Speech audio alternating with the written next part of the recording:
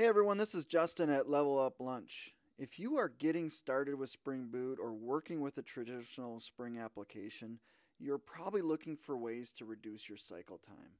Spring has created this submodule called Spring Loaded, which allows you to do hot deployments within your application. Unlike traditional hot code replacements, which allow simple changes on the JVM, Spring Loaded provides you with the ability to add, modify, or delete methods while this is running. By using a Spring Starter project, we created a Spring Boot application. We're using Spring STS for demonstration purposes, but you should be able to use an IDE of your choice.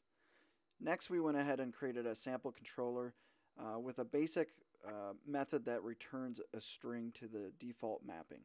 Let's fire up our application server to validate that everything is working correctly. Let's navigate to localhost 8080. And we should see that the string www.leveluplunch.com is returned. The next thing you'll want to do is download the Spring Loaded jar. And once you have that in a directory, we'll navigate to the Run Configurations. And in the arguments, we'll paste a string that will point to that jar. It'll be -Java agent, location of the jar, and don't forget the version of the jar also. And the last element is -no verify. So we'll go ahead and apply, we'll close, and then we will restart our server with that property. Now it's configured with Spring Loaded, and it should give us the ability to do hot deployments. Once we have that configured, let's go ahead and add another request mapping so we can just see how the hot deployment stuff works. So we've created a snippet, and we will add the hot deployment object snippet. We'll do organize imports. We'll do organize imports here, and we should be go. So once we save this, in our console we'll see that it reloaded or refreshed the application, and then we'll see when we navigate to 8080 that that's still there. And let's go ahead and navigate to hot deploy,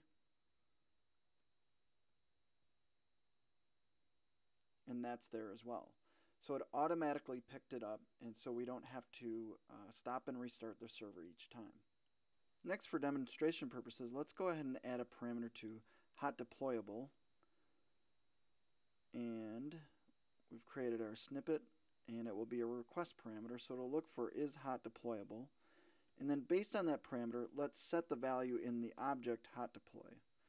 If hot deployable, and we'll say hot deploy dot set is hot deployable, and we will organize imports and save. And you'll see at the bottom it did fire off to refresh. And let's go ahead and in our hot deploy, in our URL, we will add is hot deployable equals to true. And let's see what happens.